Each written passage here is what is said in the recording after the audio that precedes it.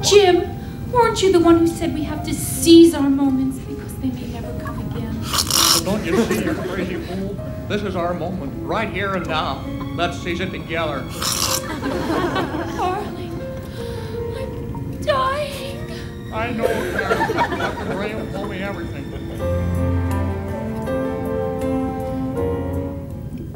Busy are you, Dave? Oh, I'm watching the film.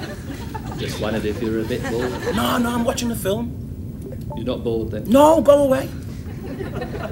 Darling, I'm dying. I know, Carol. Dr. Graham told me everything.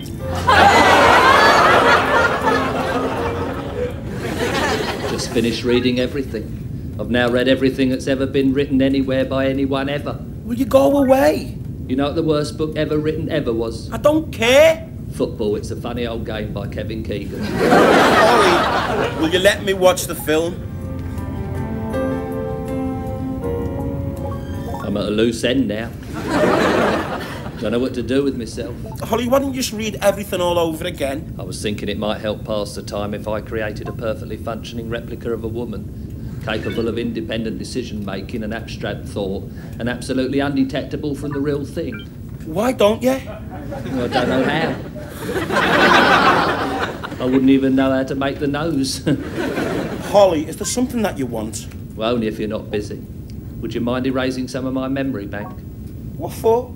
Well, if you erase all the Agatha Christie novels from my memory bank, I can read them again tonight. How do we do it?